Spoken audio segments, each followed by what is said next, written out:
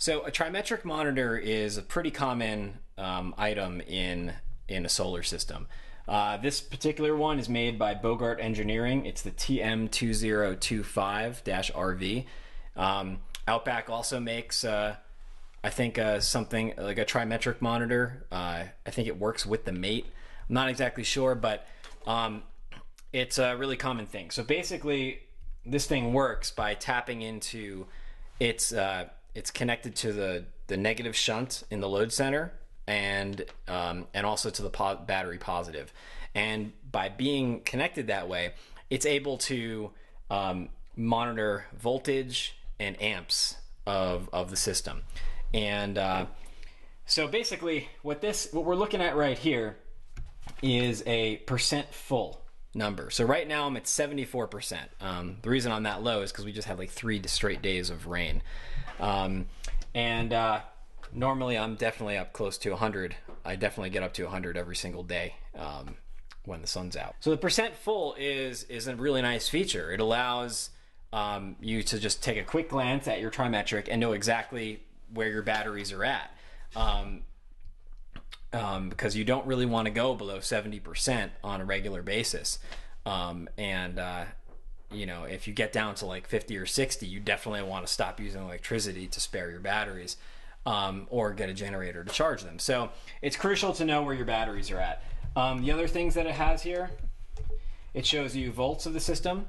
Currently I'm charging, I'm at 26.7. And then it also shows you what I have as, I have it set to watts. It can also show you amps. This number actually, 1 with a blinking dot, 02, means 1.02 or 01 kilowatts coming in through the array. So what that number actually is the amount of electricity being generated by the solar panels minus the amount of electricity being used in the house.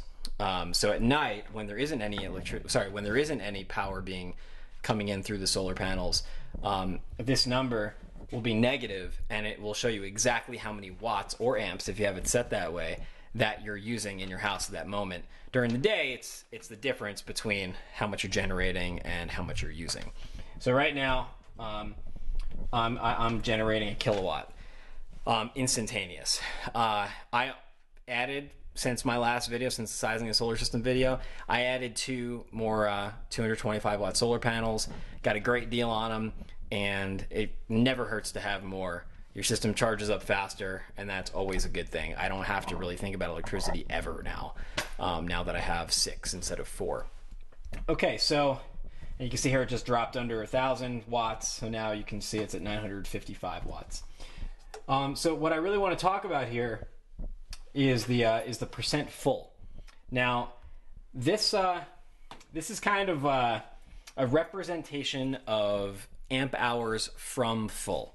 So the way this thing works is, the way it determines 100% battery charge, a full battery charge, is based on parameters that you set. So there's a charged voltage set point and a charged amperage set point. And those numbers in the manual here tells you how to derive those. It's based on the specs that come from your battery manufacturer.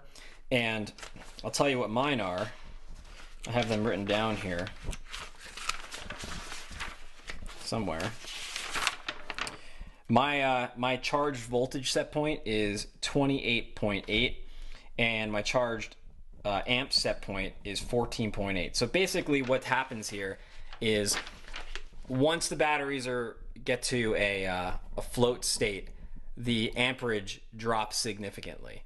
So during the day, when I'm charging at, now that I have 6 panels, between 900 and 900 watts and 1200 watts, my voltage might be anywhere between like 30 and 50 volts, and my amps might be anywhere between 20 and 30 volts, somewhere in that ballpark, to make up that, about 1,000 watts. But once the batteries get up to close to that, right up to that 28.8 voltage set point, my system, my charge controller is configured in such a way, based on the battery manufacturer specs, to drop the charge down to a float and then later on to an absorb charge. And what that does is the voltage stays around the same, but the amps drop significantly, and the amount of power, the amount of watts being sent into the batteries drops significantly. It's basically what happens. That charge, it's more of a trickle charge at that point. So once that happens, once my charge controller starts sending in less amps, that's when the trimetric monitor knows that the batteries are fully charged. So I'm not getting into too much technical detail. Please don't hate on me for not explaining certain things, but that's a general idea. And so that's when the trimetric says, oh, okay, the batteries are fully charged. And at that point, it also knows, I've configured in here, that I think in my last video I said I had 700 amp hours. It turns out I actually have 740. I think they're 360. Yeah, my batteries are 360 amp hours each, not 350 like I said in the last video. So then it knows that I have a full 740 amp hours to use at 24 volts. So at that point, this number right here is just a representation of amp hours from full, how many amp hours I've used from 740. So the way it figures out how many amp hours I've used is based on voltage and amps and watts. So basically, let me think of a simple example here. If I was using 24 watts for 1 hour, that would be 1 amp hour. And the reason is because, well, around 24 watts. It might be 25 watts. The reason is because my system is running anywhere but around 25 to 26 volts. And if I use 1 amp at 25 or 26 volts for 1 hour, that's 1 amp hour. And if you multiply the amps times the volts there, you have 25 or 26 watts. So if I use 25 or 26 watts for 1 hour, that's 1 amp hour. This thing can read how much I'm using, how many watts and amps I'm using. So doing the math, it can figure out how many amp hours I've used since it reached that charge status, since it reached those set points. So, so basically here, we got 75%. Now, if I hold down the select button for 3 seconds, it's going to show me amp hours from full, 185. So it's telling me right now I've used 185 amp hours since this thing reached a fully charged state based on my set parameters. So if we do the math, we take, I'm just going to do this with 185, and I'm going to divide that by 740, which is the total number of amp hours. I get 0.25. That's how many, that 185 amp hours equates to 25% of my total amp hours that I have in my battery bank. And that is why it is showing me 75%.